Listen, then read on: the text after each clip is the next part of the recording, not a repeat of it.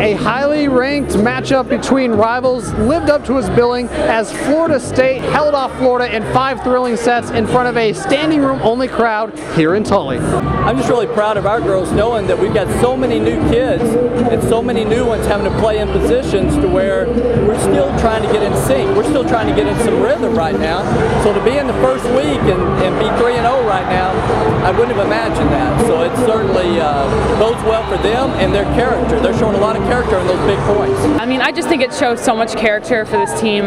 You know, we could have easily folded after we lost that third set, but we had the character and the heart to, you know, keep pushing through. We just kept believing in each other, trusting each other, and trusting our training. I think that the ability for our team is so high right now. We have so much potential, and I'm so excited to see where it goes. That game was so awesome. Coming out and not starting so strong, but just coming together and winning the game was awesome. I think that we need matches like this. I'm glad that we didn't win 3 games because we have to practice how to play under the pressure.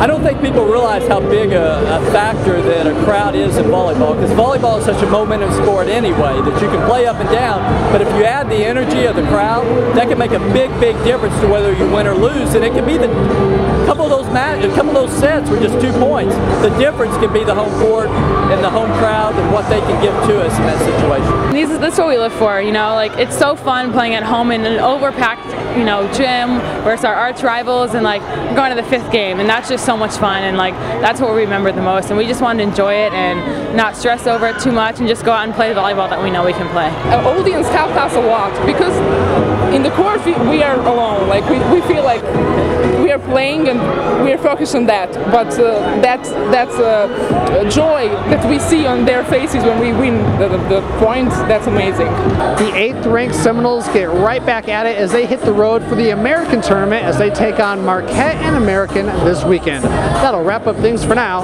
Lane Hurt, Seminoles.com.